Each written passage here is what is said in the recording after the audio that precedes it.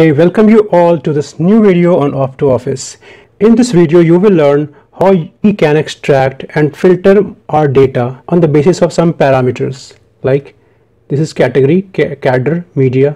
So on the basis of these parameters, I'm going to sort to this side, to the right. We can sort it to the next sheet as well. I have already shown you this kind of extraction by two methods, one by helper column method and other by small index function. Here I'm going to tell you how you can extract this with the help of aggregate function. Many a times I have told you how you can generate a sequence of number. I want to generate a sequence of number equal to the number of data here. So I have already told you, we can do this by row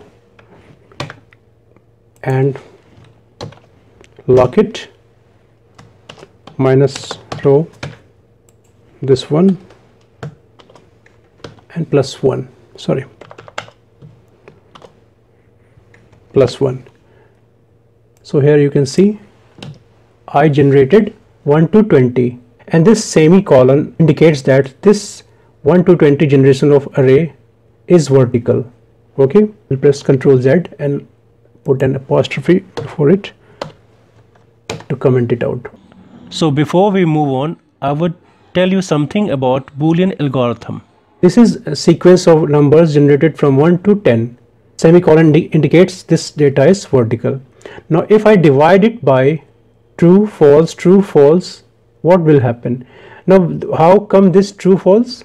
How have we achieved this true, false?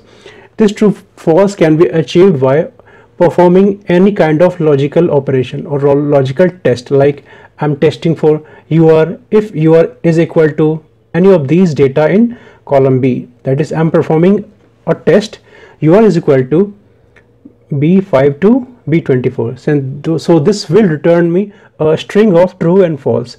So when I divide this total number, that is 1 to 20, by this true false, it will give me some value, like 1 by true will be equal to 1, 2 by false will be an undefined number or error, it will, so 4 by true it will give me 4. So in a way, whenever I find a match, this is returning the positions of those numbers, like 1 by 1 the first row, 4 by true means 4, so this is returning me the fourth position. Similarly, so this was one condition dealt with. So I can take more than one condition also. I will show you how you can do that. So first of all, we will generate a sequence of numbers as I showed you. Like I'm going to generate a sequence of number from 1 to 10 or 1 to 20, whatever is the count of this data. So I'm going to generate row minus row of the first data and plus 1. See, F9 1 to 20. Now press Ctrl Z. Now as I told you, I will divide it some logical test. My logical test is going to be if this UR F4 is equal to this value or this value till the end. So what is it returning to me? See, true, false, Ctrl Z, Ctrl Shift, Enter. So what did I do? I divided this sequence of number by true, false, and then what will happen? It will convert to 1 by true is 1 by 1, 2 by false means 2 by 0. So this will give me a value like this, 1 division error, then 4, 5, like this. So by pressing F, selecting it, and by pressing F9, I will check what values are being returned by this 3, 4, 5, 6, 7. So this was performed on one logical test. Now I am increasing the number of tests. I will put it inside bracket.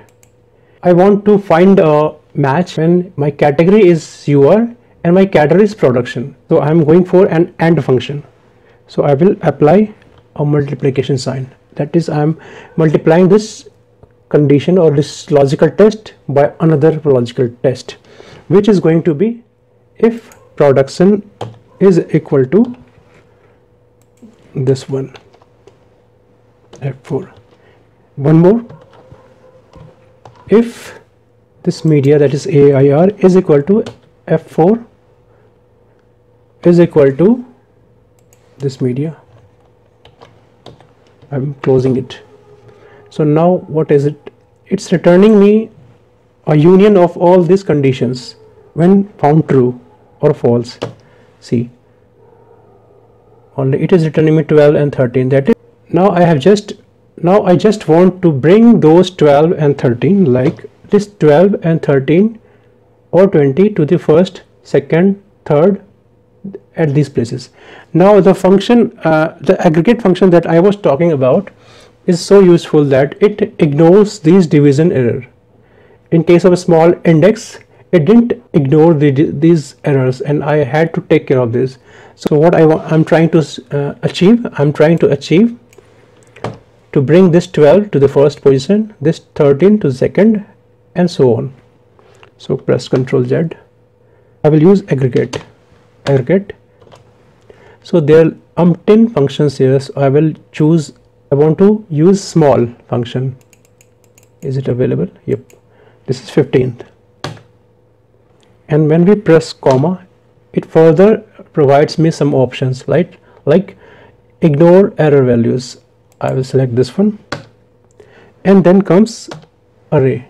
In place of array, I'm going to provide you this data, that is this true, false, and division error, and one, and everything.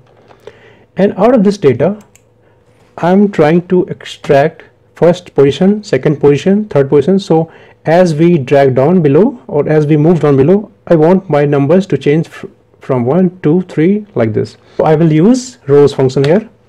Since I'm sitting on F5, so I'm pressing F5 here and press.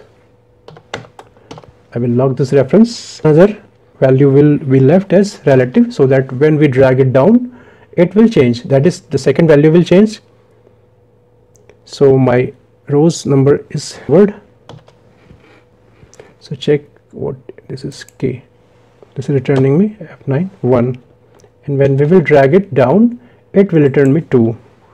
So I will press now Ctrl Shift Enter. See, and when I drag the formula, I get to have like something like this, 12, 13, 20. So this kind of particular match has been filtered. Now I just need to extract this with index match. So for index,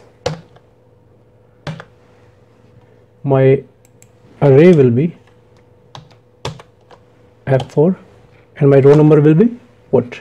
This 12, 13 that I have just extracted, and my column number will be, on the first occasion, 1, then 2, then 3, then 4. So I will use columns function here, as we have been using it since ages. So I'm setting on F5, lock it, and F5 to F5. Column is covered. So now I will press Ctrl Shift Enter. See,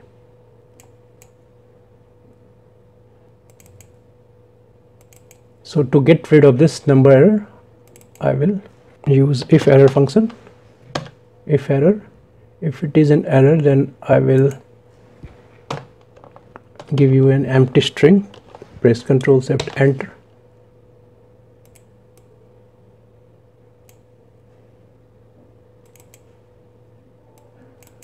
And that's it. This is how you can achieve this with aggregate function. And for reference, I'm copying this one, Ctrl C, and putting it.